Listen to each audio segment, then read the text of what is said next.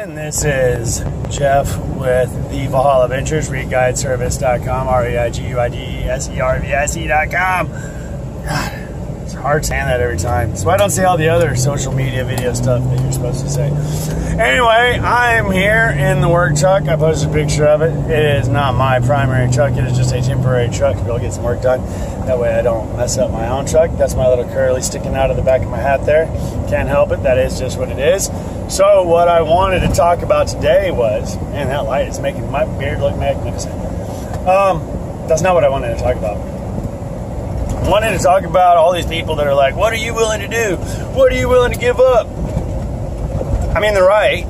You got to be willing to give up a lot, and you got to be willing to do a lot to be able to be successful at anything. Mildly successful, you got to give up a little bit, right? Like, you just got to be a little bit mildly successful. I got curly cues. Driving me nuts. You got to be, give up a little bit. There's only so much time. There's 24 hours in a day. So in order to do this, you have to give up that, right? So you can't have it all if you just have this giant list of ridiculous stuff that's, a bunch of time-consuming crap. So you can't say, well, listen, I want to be a full-time parent, and I also want to, be a full-time investor. And then I also want to do a lot of the DIY projects and be a contractor, and I want to do all that kind of stuff. You can't have it all. You cannot be it all.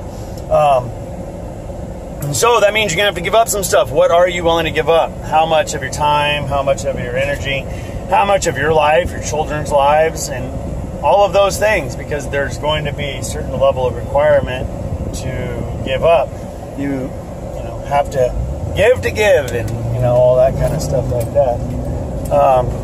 So my question is, how much are you willing to give up? Because I can tell you, if I would have been given the list of all the stuff I would have to give up, and how much time, energy, imagination, information, all this would have taken, I don't know if I would have done all this. I don't know if this is the journey that I would have chosen, knowing the amount of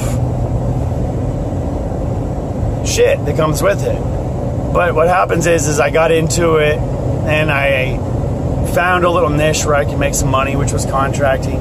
That's how I got started, of course. And I was doing that, and I then kind of fell into doing investing by watching other people invest and being hired by investors and being asked to go speak at events for investors as an expert in construction, and then, the markets, watching them go up and down and watching how people make excuses no matter what the market's doing. And I was just like, I think I can do this. And so even with all of the experience of being a general contractor for years and years and years, it still was a lot of work, and I had to give up a lot of stuff. And even though you give up being a general contractor to just being an investor, there's still a lot of time. And I have luckily found a very nice balance. I only do what I want to do. I flip the amount of properties that I want. It has to be a perfect deal for me. I'm not desperate, so if I only do 2 or 3 deals a year, that's cool. If I do 10 deals a year, that's cool. I'm just building my legacy in my portfolio at this point.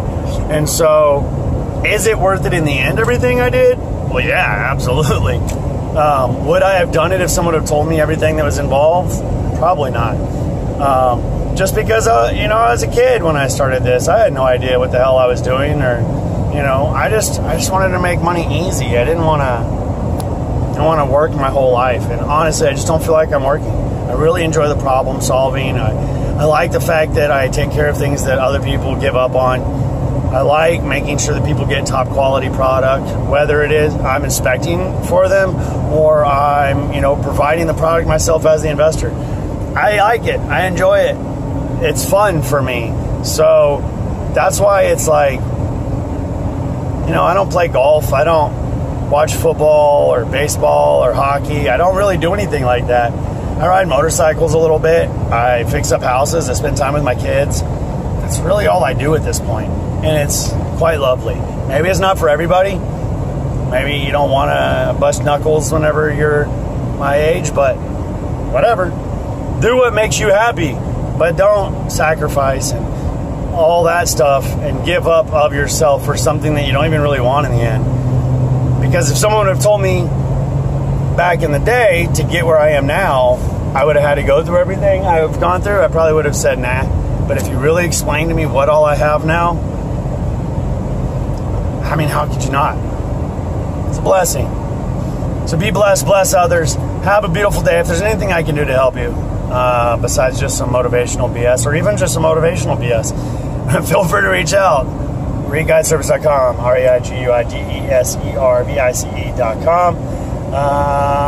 Yeah, have a great day and stuff.